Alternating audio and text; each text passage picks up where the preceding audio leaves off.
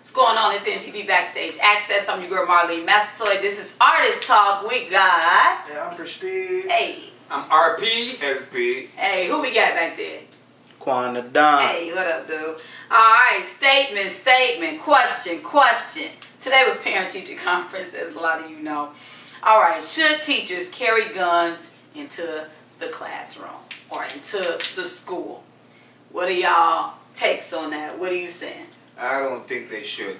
Okay, what are you saying? I think they should. Okay. I think they should because you got to defend yourself. What you going to give you a bucket of rocks? So you just throw a rock at somebody coming in. I'm saying, but more likely they're not going to get to use it because they're going to panic, because that's the way we are, where we panic and we forget that the gun is there. Yes, that's what I think. Because sorry to cut you off on that one. Okay. Well, I'm looking at it like this now. Okay, just like when you said they panic.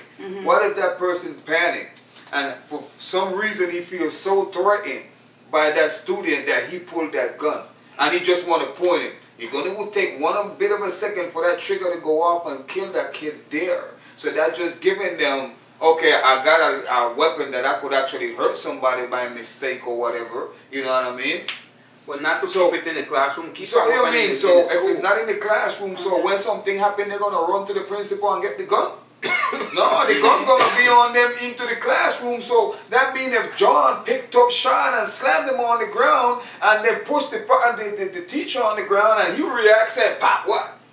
Because he's no way he's gonna carry that gun and don't pull it out of the holster. Well, they gotta come up with something. You see what I'm saying? They gotta come up with something because a lot of kids dying about other kids. Well, that's not the ones who killing them. The ones who killing them is the kid who going in the school and shoot up the school. Yes, but again, you know, how are you gonna stop kids from getting guns? Because where are the parents? That's why my question is, where are the parents? Yeah. Because if you got your kid and you watch him and you have time with him or whatever, you can't tell if he got a gun hitting. You should know your kid. If your kid is out alone and locked up in his room, talk to him and see what's going on, because something is wrong with him. Something is wrong with him. So if your kid got these guns are big guns on this bed, I'm going to search my kid's room. When he's not home, I'm the police.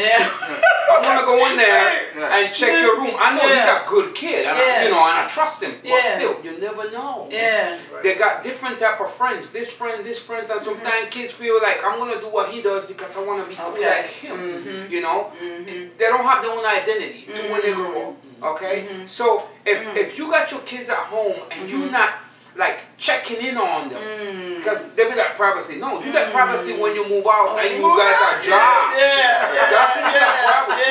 As long as you live with me, I'm gonna check your room. Okay, because I want to know what's going on. I don't want to knock on my door and say, "Oh, your kid just shot somebody around the corner," and I'm gonna say, "Oh, how is this happen?" Because it wasn't being the parent you're supposed to. That's deep. That's deep. I'm gonna give my perspective. Okay, give me one. Let me hold on 1 second. I'm gonna say a couple of these, and then we'll take yours before my phone. Okay, so Kendricks is saying no.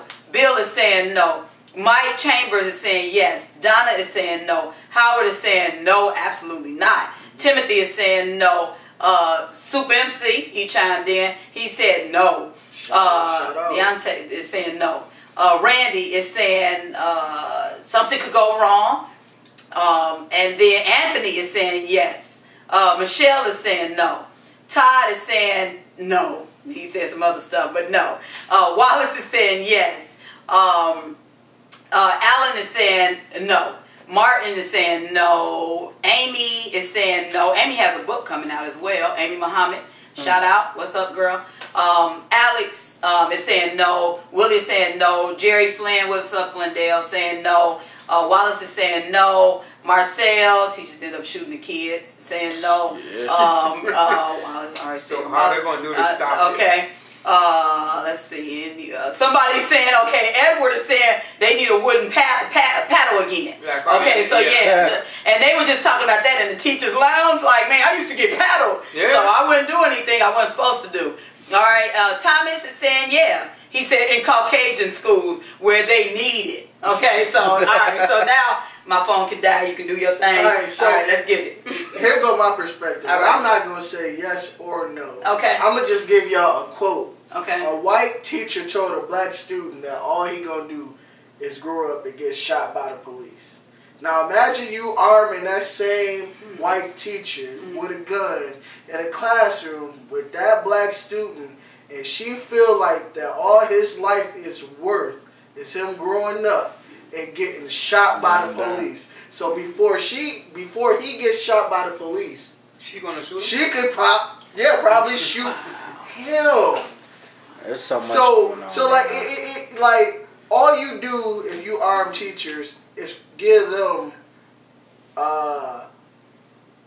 beat the police to probably shooting a brown kid, especially if a white person got disdain towards a black or brown person. You know how many times in the... Because you see with the cops, they find a way to justify killing black and brown people. Right. All you gotta do is have a white person shoot a black child and then pull up his report card. He got 1D. Oh, here's a problem. He wasn't performing well. No, that's real though. Yeah. They'll do that. Like they're gonna find his. What they gonna say? They'll probably bring up his GPA, saying that He was like good.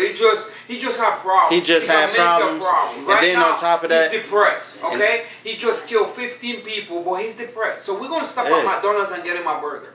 You know what I'm saying? If with the black dude, he's gonna get beaten before he gets to the before he gets to the car, he's gonna go whooping. Yeah, so basically, alright, it's kids going to school shooting them up, but they're still alive. It's kids coming that have no weapons or anything like that, and they're dead. We got a major issue right now. Well, you see, bullying is something big. It's huge. It's so big. Yeah. What some kids sit down and they get in them on them every day. Yeah. And the loner doesn't say nothing. Nothing. He get to that breaking point where I'm gonna kill them. Yeah. All right. Yeah. I'm gonna kill them, and that's what's going on. Yeah. Most of these kids that was bullied because kids are really cold-hearted. They are. Yeah. They don't have feelings. You know what I'm saying? They're gonna tell you some really hurtful stuff and don't even think twice to do it. Yeah. You know what I'm saying? Now, and when you're young, them stuff break you, right? Yeah. They're breaking you and they don't know. Yeah. They're breaking you where in a minute you feel, I just wanna die. You feel me? Where some of them hang themselves. You have this one where I seen this 9-year-old kid hang himself with his necktie because he go to school every day with a necktie because he wants to wear a necktie. He wants to look good. But the other kids bugging him that he looked too nerdy. He hung himself with the same necktie, and he was 9 years old. And I'm like, okay, this is not even right. But you see, if you could tell if your kid is a little bully. You could tell. You can. That's the little mouth ones who want to talk and don't want to listen and feel like they're grown. Yeah. Okay. And the thing is, our kids at my home, when I feel like they're getting too antsy on another kid, I will put my foot on their neck because I'm not raising bullies. The fault is the parents because the parents tell the kids, you're lucky I can't beat you because home protection service is gonna come get you. Yeah, CPS. It's a world of gentle teacher now. Why are you telling him that? It's a world of gentle teacher now, man. Beat the crap out of him. Yeah. Why are you It's so telling much- him that? Why are you telling him that? That's Because, making he got something to you. Hey, don't touch me. Yeah, you giving them a psychological evaluation. Hey, exactly, to kind of, he have you under control. Mama, don't talk to me like that. I'm going to call CPS. Right. I want $5. And if you say no, I'm going to call CPS and tell them that you're not feeding me. You see? That's crazy. When I was young, I get whooping. Yeah, me too. Me too. I got the ruler in my hand because I fall asleep. Really? And the teacher said, if you close your hand, I'm going to start counting all over again. And I'm like, and did I go home and tell my mom, you crazy? Because I'm going to tell her the reason why I got whooping in my hand. I'm going to keep it to myself and stay up the next time. You know what I'm saying? So they need to do stuff like that in school. Now I can't gonna get up and spit out a teacher and kick her. The teacher is there to teach you. That's her job. She don't do it because she want to. That's her job. You know what I'm saying? Good. She love it because you gotta love it to make kids disrespect you. I don't think I could do it because man, they would have to grab me because somebody's kid's gonna get whooping. You know what I'm saying? Because I'm there to teach you for better yourself, and you disrespect. It's just that this generation is so disrespectful. Yes. Yeah. But they don't it's have from home. It's no It's more. coming from home. But you know, but even it's home and it's still a society them growing up. And I was gonna say that. Excuse me. Like the society really has stripped away accountability. You cannot hold nobody accountable. Yeah. The first thing somebody want to do is get offended. Yeah. You hold them accountable or say you're picking on them. Like we live in a hypersensitive society where you you can't say that. No, you can't do that. I seen this lady standing like in they Myers. coddle everybody. Yeah. Woman standing in Myers with her kid, and she told him, "Leave that." And he turned around and he said, "Shut up, B." He's probably like 5 or 6 years. Okay? And she says, everybody looked around like, man, you better whoop him. Everybody looking at her like, and she says, he don't know better. Well, let me tell you something. Somebody's calling you a B in front of him. Right. He don't know better, you're right. Yeah. But the one who calling you that know better. Yeah. And he's showing your kid to call you that. Yeah. You should have wham on that mouth. Yeah. Because if he don't know better, he's gonna know that that's bad. Because boy, right on the mouth, right across the mouth. Yeah. Oh my. She just standing there and said, he don't know better. Everybody looking like, man, I would take my belt off on that. So and she turned around and she said, come here, shut up, mama. Okay. I gotta comment on this. Because you know, I hear so many women say they can't find a good man in X, Y, and Z. Women, as women, I gotta speak to my women. I gotta speak to my women because I know a lot of good men, a lot of good single men at that. But anyway, I gotta say this about our men. Women, 9 times out of 10, what are you raising? How are you raising that man? We need our brothers in our lives. We need our men. I love men.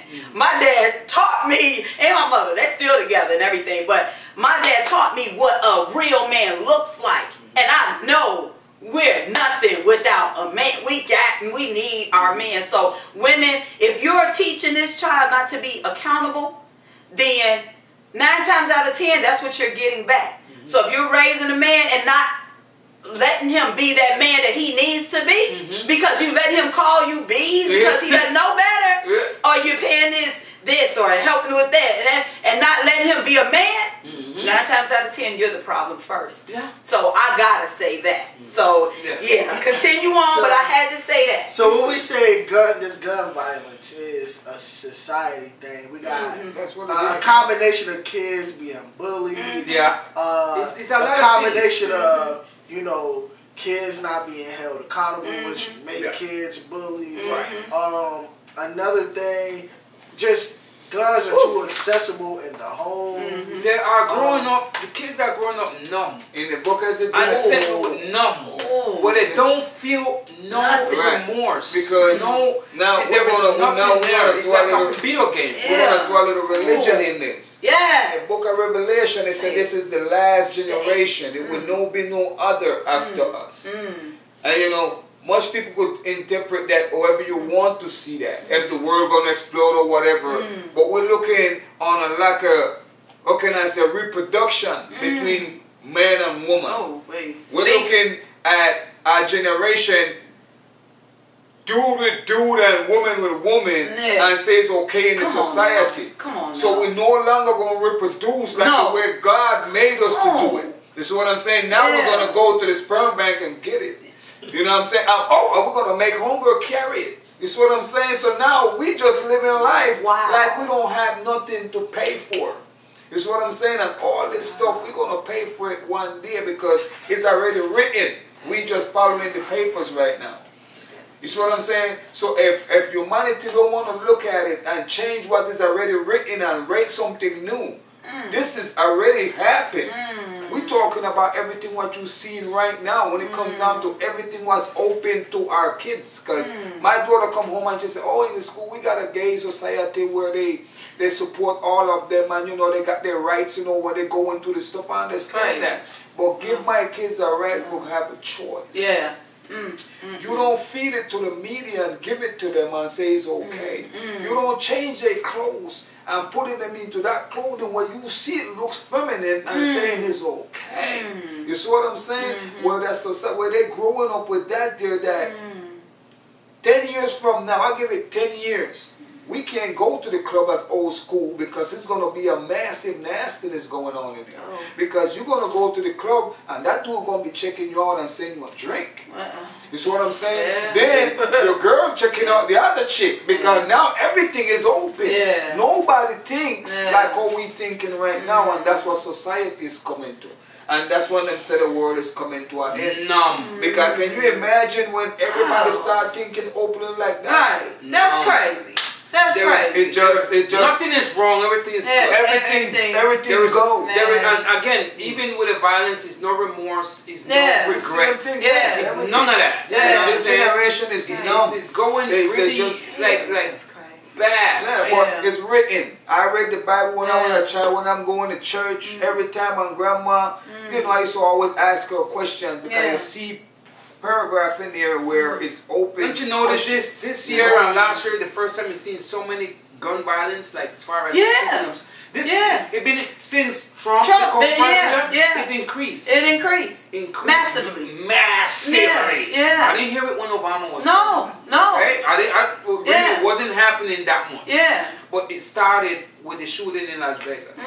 Right after that, it's copycats all over. All over. And the kids are the one doing it. Yeah. And the thing is, they cannot stop it. They doesn't see, you can't stop something what you know is like, it's a billion. No, we are 1.5 billion people. Okay. And out of that, 20 or 30, 40,000, something is wrong here. Yeah. Again. And you can't tell. It's like this. You say you can't put up the gun place. Okay, don't sell the insane because you don't know who is the insane. Exactly. The insane can't just look in a two-piece suit.